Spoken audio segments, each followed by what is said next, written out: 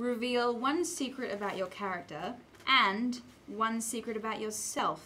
One of the things I liked about Hawks, I mean, other than the obvious, like, hey, secretly, by day I'm a lawyer and by night I'm operating as this underground railroad station and being a spy.